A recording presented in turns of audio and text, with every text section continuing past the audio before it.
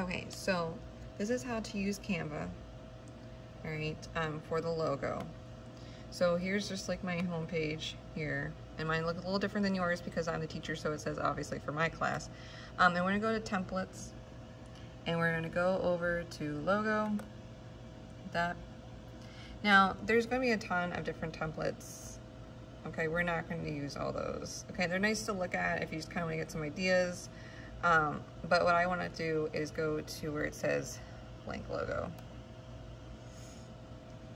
So you're going to be using this program to create your logo. And I'm just going to go through some of the basic stuff to make it. I'm going to basically start creating mine just for the sense of, just so you can have something to look at as I walk you through it.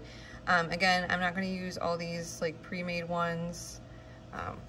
You can make it on your own, and it's actually easier. Sometimes it's harder to start on a template that's already been started because you kind of feel like you can't change it. And then you're most likely going to want to go to either where it says lines or shapes, because the other stuff becomes just kind of, you're not going to use all that stuff. So lines and shapes is where you're going to start. So if your like logo has a circle in it, or you know, other stuff. Now I know it says a lot of stuff's free. It should be really all free.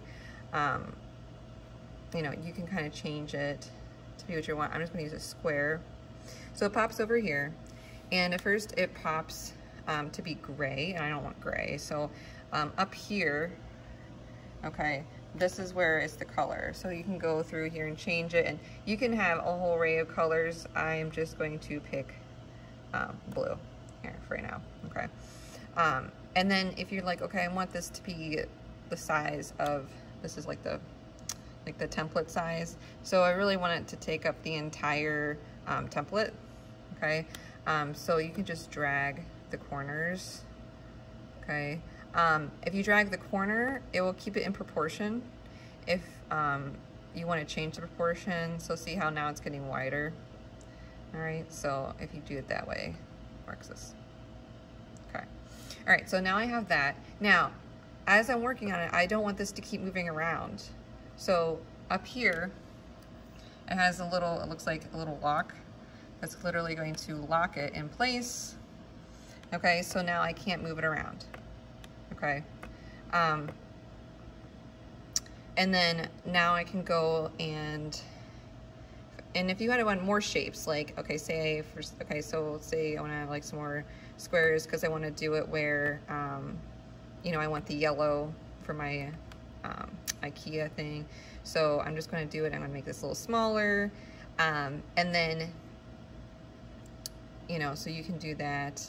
I'm pretty sure you can do Control C, Control V, the normal Windows commands to make it so that way you can copy paste and line that up. And again, if you don't want these to move, okay, I can Control Shift. I just did Shift and then I clicked. So these are both selected, and I'm also going to lock those as well. All right, so none of this could be moved around. Okay, so that way when I'm doing text on top of it, it's not going to get in my way and be annoying. Okay, so now I want to add the text. So you're going to have a lot of different kinds of font. This is just, it has the different words on it, but just telling you that like what the font's going to look like and stuff like that. I just want just a nice generic one.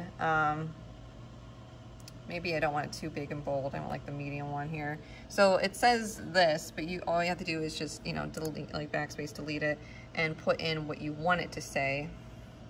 Okay, so no caps I, Kia, okay.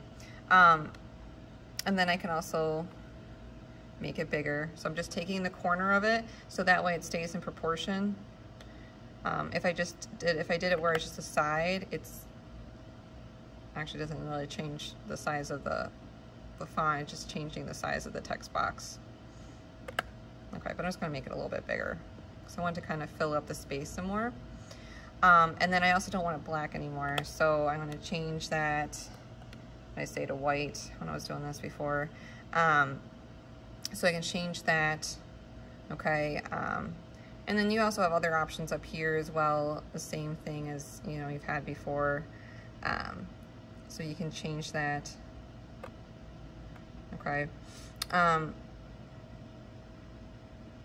then let's see.